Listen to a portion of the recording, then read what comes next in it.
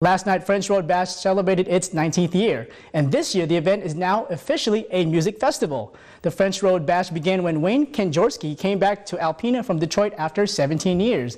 The community then had a welcome back party for Kanjorski and says that they had so much fun that they decided to make it an annual event.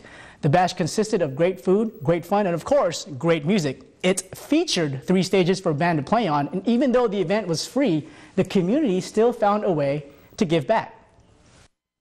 Well, we have a donation box, and this year, since we've gotten so big, we decided to get the Evening Lions involved so that we can take some proceeds and give it back to the community.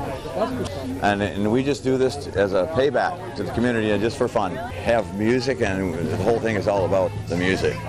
Kanjorski says that the next year he hopes that the French Road Bash will be even bigger as it celebrates its 20th year.